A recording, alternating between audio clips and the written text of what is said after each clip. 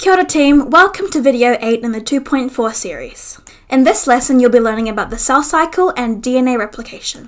By the end of this lesson you should be able to communicate the key stages of the cell cycle in words and a diagram, discuss the importance of DNA replication to the overall functioning of a cell and organisms, so this is in terms of surface area to volume ratio or the type of cell, discuss DNA replication in terms of where, when, and how it occurs, and discuss the factors affecting the rate of DNA replication and relating this back to enzymes.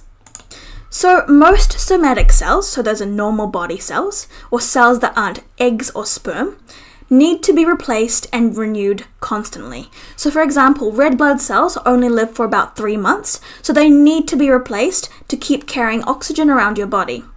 And another example is muscle cells can get damaged when you exercise, so they need to be replaced so your muscles can get bigger and stronger. So the somatic cells in your body, like these kinds of cells, carry out specialized tasks, and when the time is right, they get ready to replicate and divide.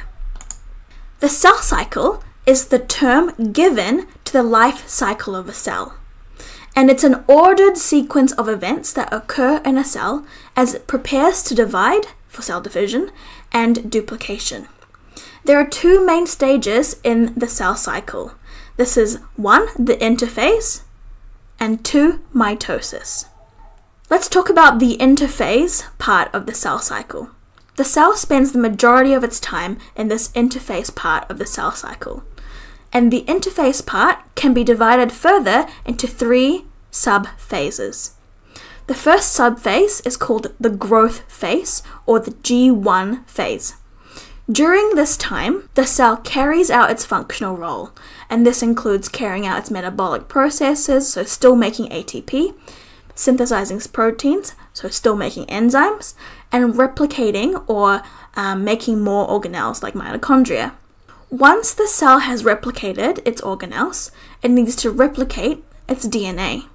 This brings the cell to the synthesis phase, or the S phase, of the cell cycle in the interphase. During this phase, the DNA inside the nucleus is replicated to create 2 identical copies of the genome. This is so that when the cell divides, each daughter cell will contain 1 copy of the genome each, and the 2 daughter cells will therefore be genetically identical. Once the cell has replicated its DNA, it carries out its final jobs to prepare for cell division in the second growth phase called G2. The cell makes more proteins that are necessary, and it replicates more of its organelles like the mitochondria to prepare for mitosis. Also, the chromosomes are checked for errors and any required repairs to the DNA that was made in the previous phase. So G2 signifies the end of the interphase, and the cell is now ready to divide. The second stage of the cell cycle is mitosis. The mitosis phase results in the division of a cell, and at the end of mitosis, the cell divides into 2 new daughter cells, and the cell cycle will start again. The length of the cell cycle, or the lifespan of a cell, varies with the different types of cells that are in the body.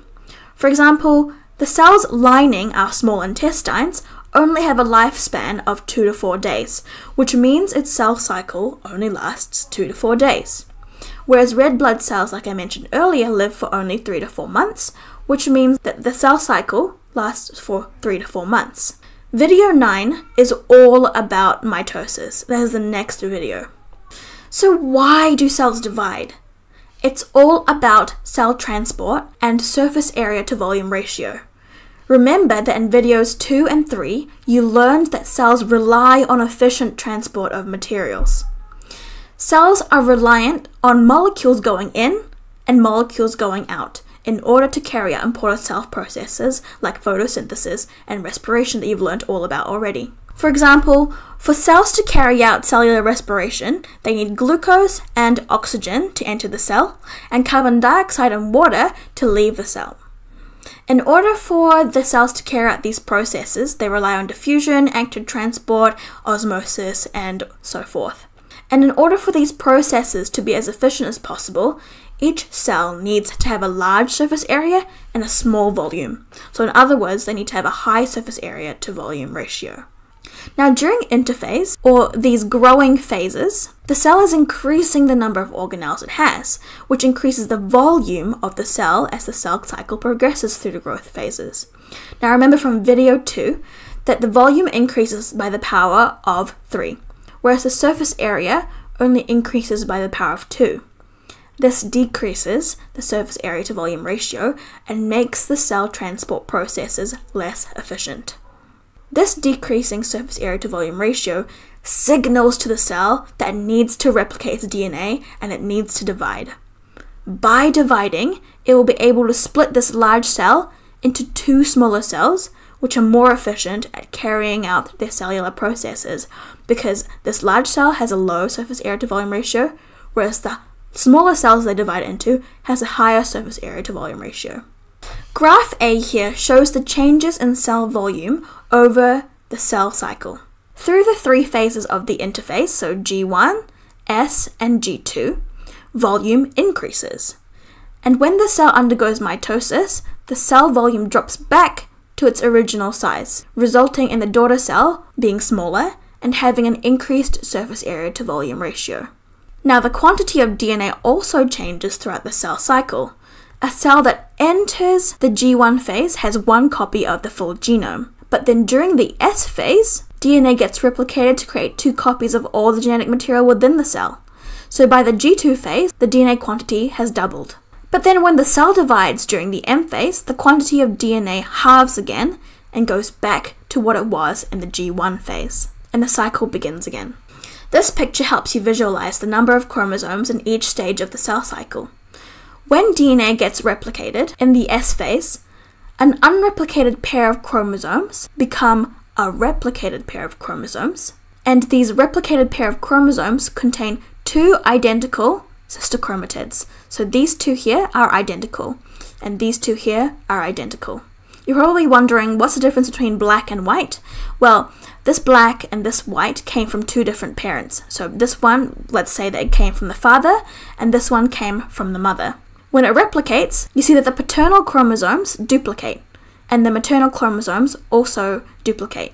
These 2 sister chromatids of the paternal side and these 2 sister chromatids on the maternal side then get split up during mitosis, and each resulting cell, each daughter cell, contains 1 copy of each unreplicated chromosome.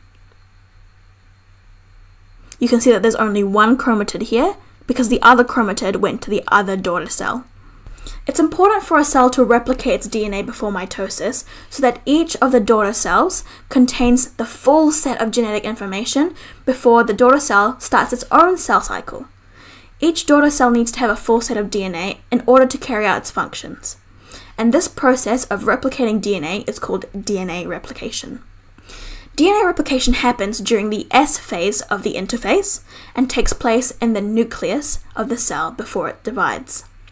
And DNA replication is a semi-conservative process. This is because each new molecule of DNA contains 1 strand that is originally from the parent molecule, so it's conserved.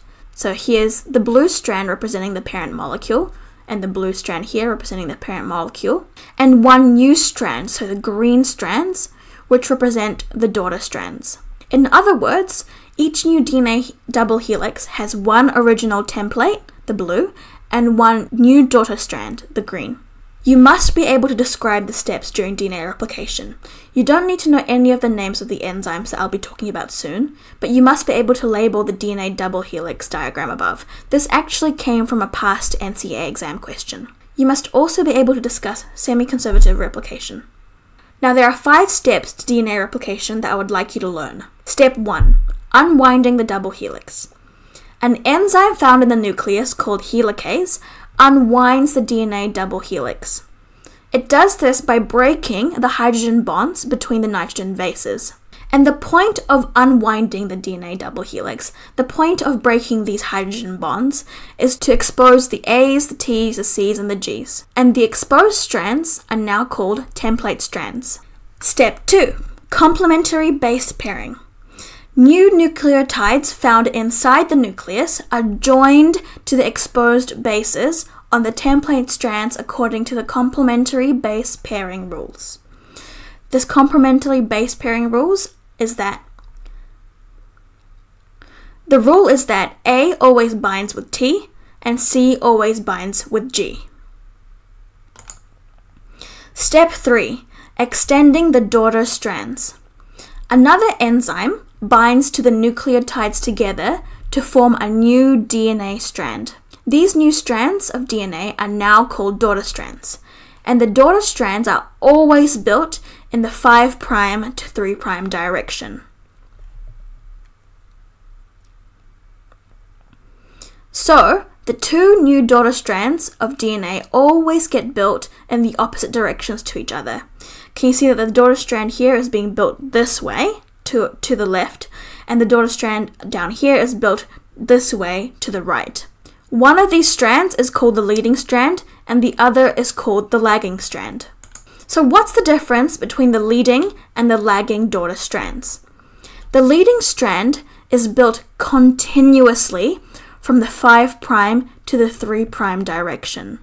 In this diagram here, the green arrow is pointing to the left, which shows the direction of the replication for the leading strand, 5' to 3', whereas the lagging strand has to be built in fragments in the 5' to 3' direction. This is because only a small part of the template strand, this blue bit here, is exposed at a time. And the small segments of new DNA, so this new green parts, are called Okazaki fragments. The Okazaki fragments need to be connected together by another enzyme called DNA ligase. Step 4.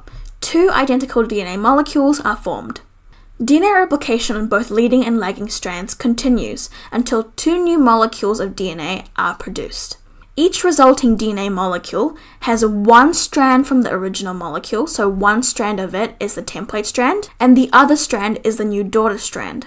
This is called semi-conservative replication, because each DNA molecule that's formed has one parent strand and one daughter strand. And finally, step number 5, DNA condenses into chromosomes as it prepares for self-division. Now, prior to the cell dividing, two identical copies of the DNA molecule are going to coil and supercoil to form replicated chromosomes. So when the cell divides, each new daughter cell will only have one copy of each chromosome, and they'll be genetically identical. So what do you need to know about enzyme function during DNA replication? Enzymes are involved in each step of DNA replication. So here's an enzyme here, here's an enzyme here, here's an enzyme here, here is an enzyme there. You don't need to know the names of these enzymes, but you need to know that in each step of the way, different enzymes are working. So during DNA replication, there's a specific enzyme that unwinds the DNA double helix, exposing the nucleotide bases. There's also another enzyme that makes the new daughter DNA strands by adding free nucleotides to the template. And there's also another enzyme, DNA polymerase, that uses the bases of the parent template strand as a complementary template, matching bases with a complementary base pairing rule, so A with T and C with G. Now we can't finish until we've talked about the factors affecting enzymes during DNA replication. Because enzymes are involved in each step of DNA replication, the rate of DNA replication is dependent on the factors affecting enzyme action. Now, because DNA replication is an important part of the cell cycle, these factors that affect enzyme activity are also going to affect cell cycle, and therefore the ability of the enzyme to repair itself and grow. If DNA replication stops, the whole cell cycle and growing stops as well. Now, DNA replication occurs most efficiently when all of the relevant factors are at their optimum level. And small changes from the optimum level may result in small changes in the rate of efficiency of DNA replication. Okay, so we're going to look at temperature, pH, substrate concentration, cofactors, enzyme concentration, poisons, and inhibitors. Temperature. Remember that all enzymes have an optimum temperature. And at very low temperatures, the enzyme action slows, and at high temperatures, the 3D shape of the enzyme might change and denature. Denaturation is irreversible, and that means the enzyme is inactive. pH. All enzymes have an optimum pH range, and outside of this optimum range can cause an enzyme's active site to denature, preventing the substrates from binding. Remember that pH affects hydrogen bonds. Substrate concentration. An increase in substrate concentration means more substrate can combine with an enzyme's active site and increase the rate of reaction until all the enzyme molecules become saturated and the rate of reaction levels off. In the case of DNA replication, some of the most important substrates are the deoxyribonucleotides, the free nucleotide bases that are joined together to create the new daughter strands of DNA. Cofactors and coenzymes, like magnesium ions, can alter the shape of the enzyme's active site so that it can effectively combine with substrates. A decrease in these cofactors, like magnesium, would reduce the rate of reaction or even stop the enzyme from working altogether. Enzyme concentration. So remember that high enzyme concentration allows for increased rate of reaction up until the point of the rate limiting step. And finally, poisons. Poisons alter or block the active site, which prevents substrates from binding. So the presence of an inhibitor may be a limiting factor, despite other factors being at their optimum levels. You've reached the end of the video, well done.